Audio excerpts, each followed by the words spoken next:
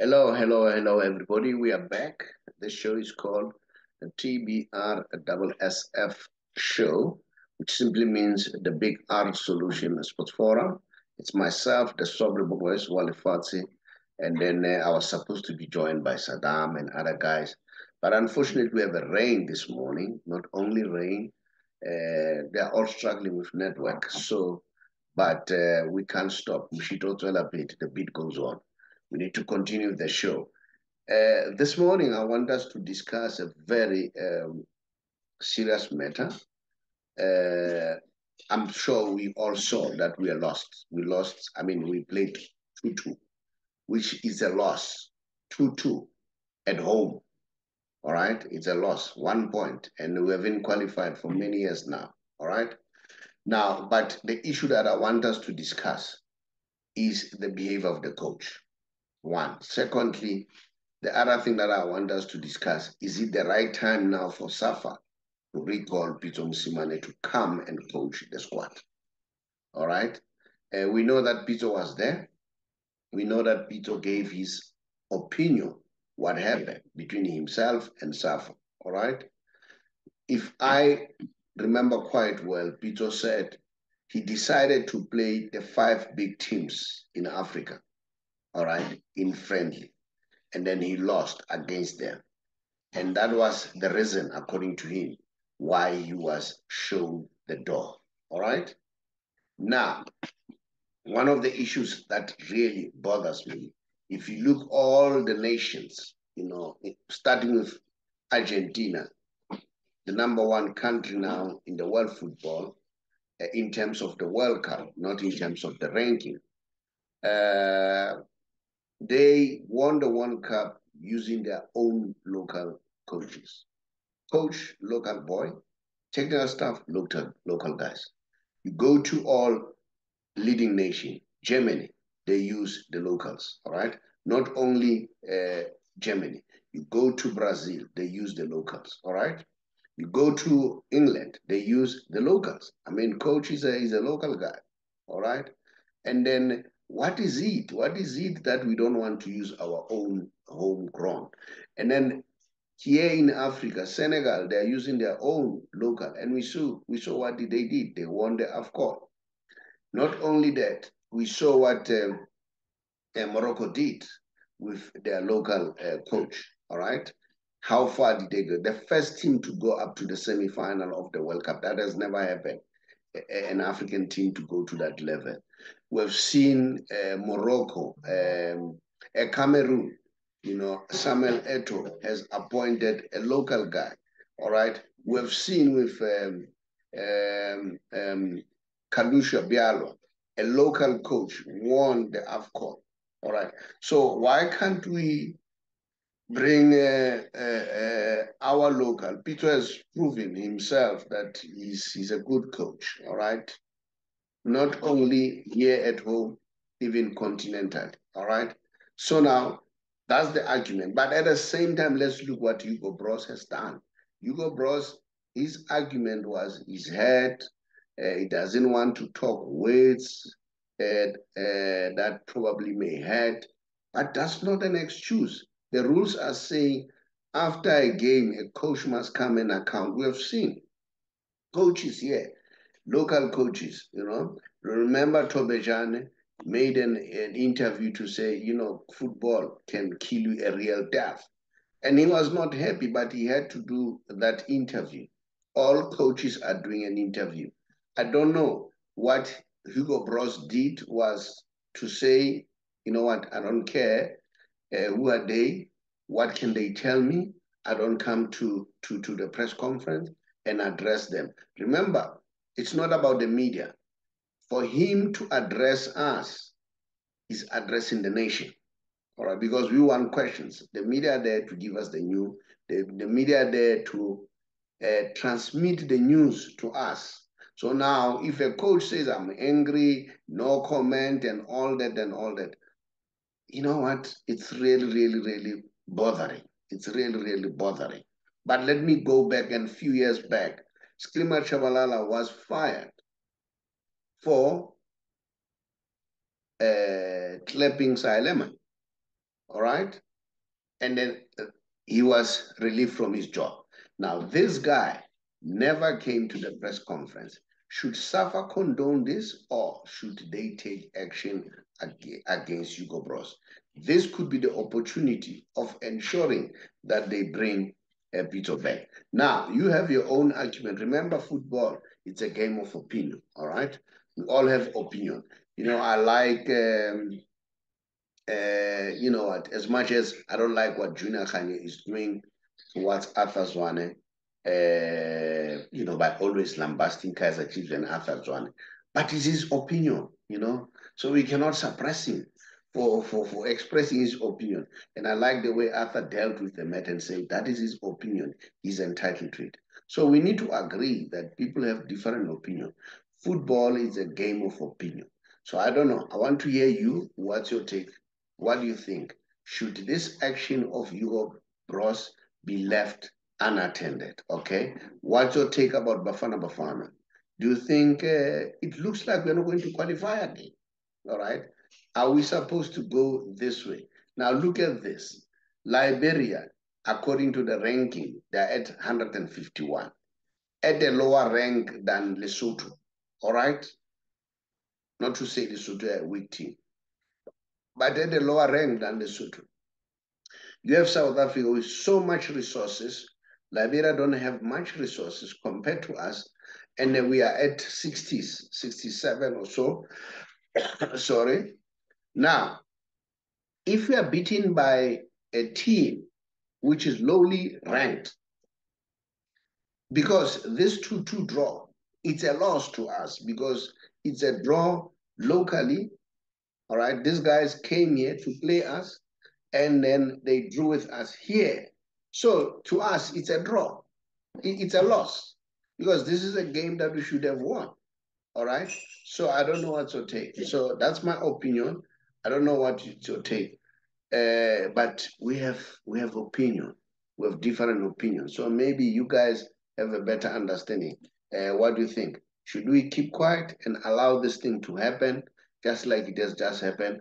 I don't know. Some of the people, they said, this is I got on Marawa's Facebook page.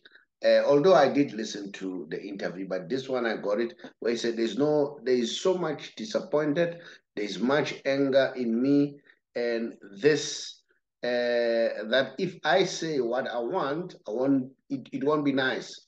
We had opportunities to win this game. There was moments there was a moment with Salem, but that one of Salem, I didn't see it in that interview that I listened with Lorenzo. I didn't see that one, but maybe others saw it, I don't know. And the first half, we should have won the game. And then even there, if that is the case, if it's true, he isolated Salem. You know what? I've seen recently Arteta talking to the players. You know, he was very angry, you know, throwing tantrums in the dressing room. But when they ask them questions in public, they don't isolate players, they protect the players. All right. This is what should be done. You need to protect the players. You need to protect the players at all times. There is no way, even if how angry you are with a particular player, you don't have to go out there and isolate a player. If this is true, all right, I want to repeat that. And let me just say it again. As I say, we don't even have Saddam. He told me that they have load shedding. This is the group that he organized that were going to the game. And then these are the group from Tembisa. There was a bus taking the people from Tembisa. But I think SAFA, they should look themselves in the mirror now. Because look at it this way, you know, you have, you know, we had these tickets for free, but people are not willing to come and buy them. You know, so for me, hey, Jiwas, I said, no, this is uncalled for. It means people, they don't, Bafana Bafana is not appealing anymore. So those are some of the things that I'm sure they should look in the mirror, which is SAFA, and start talking about this thing. Why all these things happen to why all these things happen. Let's see now. I want to share something quickly. I want to move on with the show. because we cannot dwell on that one. I'm sure you are aware of the fact, I hope you see this one, of the fact that Man United is on sale now. We were told that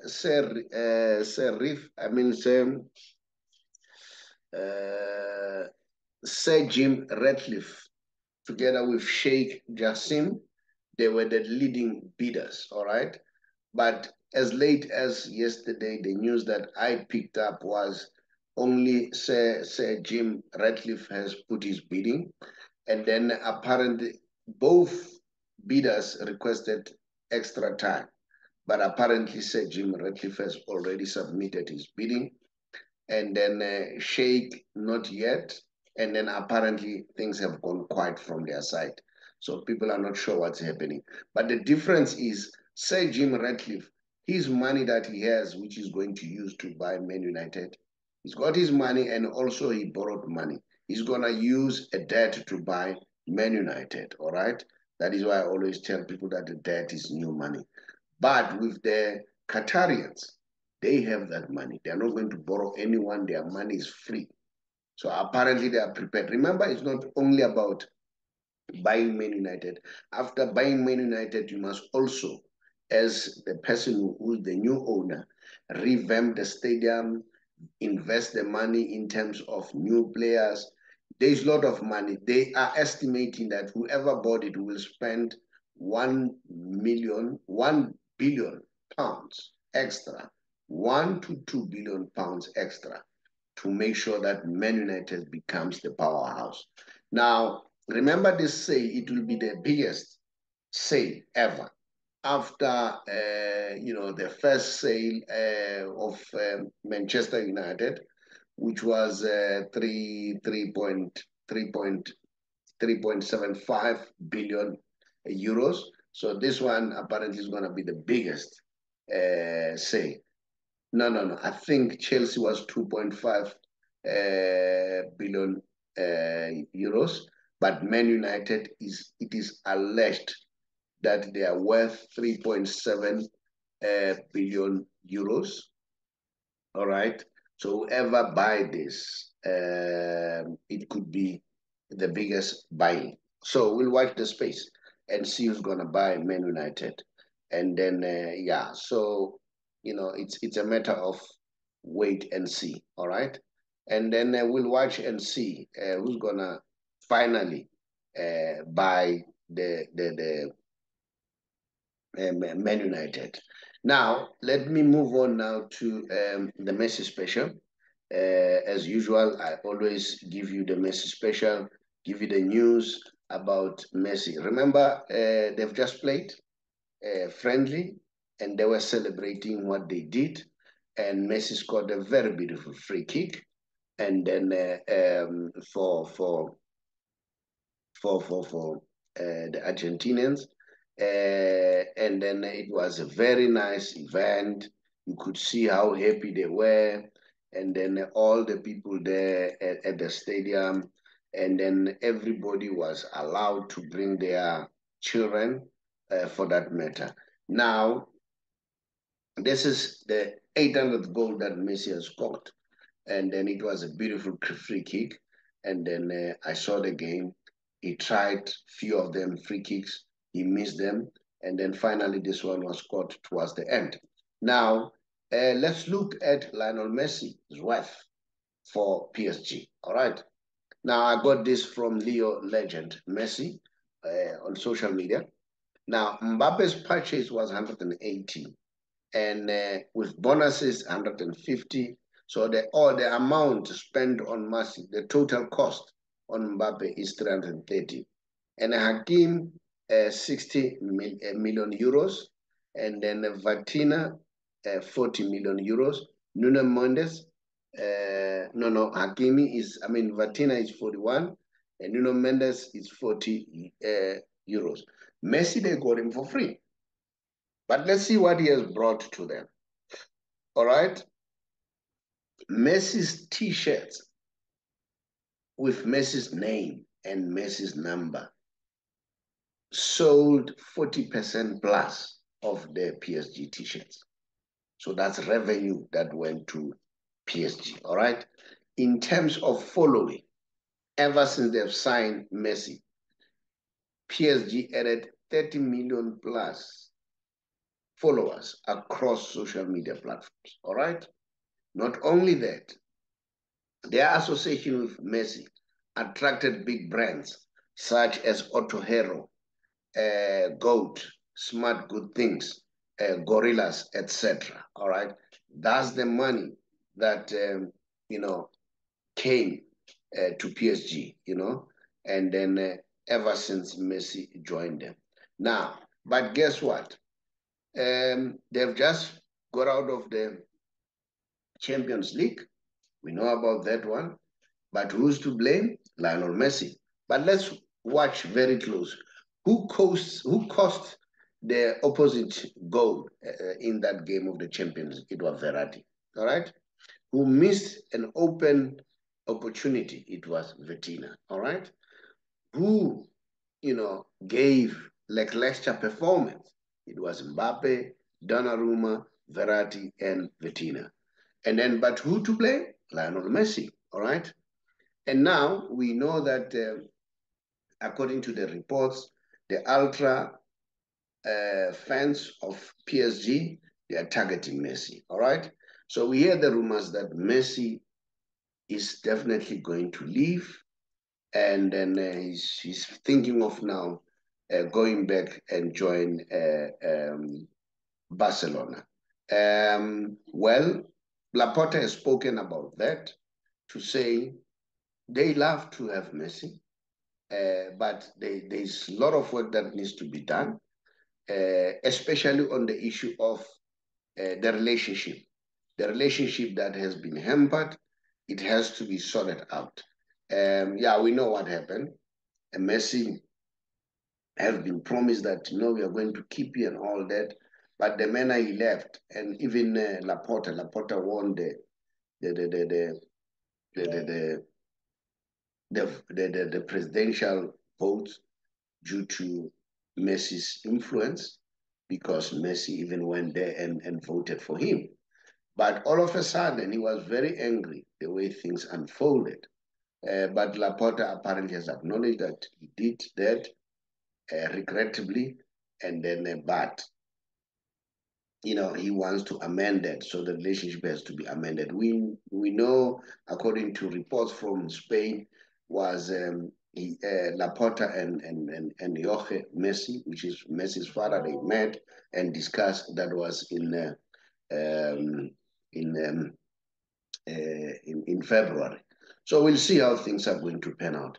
Now, let me move on quickly and say, this coming Tuesday, I will be on the Cedi FM, all right, at 22:05, which is 5 past 10 in the evening, up to 10:30, discussing finance. Remember, we're a financial company, and we'll be discussing about the role of the ombudsman of the long-term insurance. So stay tuned. Remember, our job as the big R is always to educate. So it's an opportunity for you to listen and learn. All right. And then thank you very much. I would like to thank you so much for all those people who are continuing to subscribe, and those people who are watching the show. I can see the numbers are climbing in terms of the shows, which shows that at least you guys are giving us support. And please continue to subscribe and continue to comment, and then hopefully, we'll be able to give you a better product. And those who still want to buy Momo, or not to buy, remember you get it for free. Those who want to get Momo from us, remember we said Momo allows you to sell airtime, to sell electricity, to help people to pay for their DSTV, Betways, lottery, and so on. If you still want us to give you the opportunity to have that, feel free to contact us. Just drop us a WhatsApp. You'll see our number at the end of the show. I thank you very much, and continue to support. I thank you. Hello, everybody. My name is the Saubrey Boyz Walefatshe from a TBR Solution. TBR Solution is a financial company that helps people to be financially savvy. I'm sure these days you are aware that prices are very up in terms of petrol, in terms of goods and services. Prices are very, very high. Now, these days, we are on a campaign to help those members of GPF or government employees, especially if you are 55 years old or above and you are contemplating to resign or go on pension in 3 months' time. Give us a call or drop us a WhatsApp, then we'll call you back so that we help you to get your money expeditiously, as compared to sometimes people get their money after a long time. We will then transfer your money from GPF to Allen Gray, whom we have a relationship with. And the good news is, once the money has been transferred, you will choose how much you want to earn. If you happen to pass on, your spouse will also get the same amount. Then if it happens that both of you passes on, you would have appointed or selected beneficiaries. It could either be your children or anyone else. And there's nothing like age limit that they must be 22 or below. Even if they're above 22, they'll be able to get the inheritance from you. So that's how flexible it is. And then I know that sometimes people, they worry about medical aid and all that.